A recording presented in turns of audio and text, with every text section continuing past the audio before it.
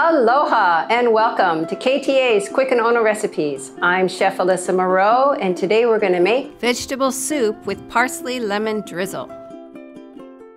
Heat 1 to 2 tablespoons of olive oil in a large pot and add the onion, celery, and carrots. Sauté for a few minutes, then add in the oregano and bay leaf. Blend 1 of the chopped tomatoes with the vegetable broth and add in with the tomatoes 4 cloves of minced garlic, water, salt, and pepper. Bring to a boil, then reduce heat and cook for about 15 minutes or until the carrot is tender.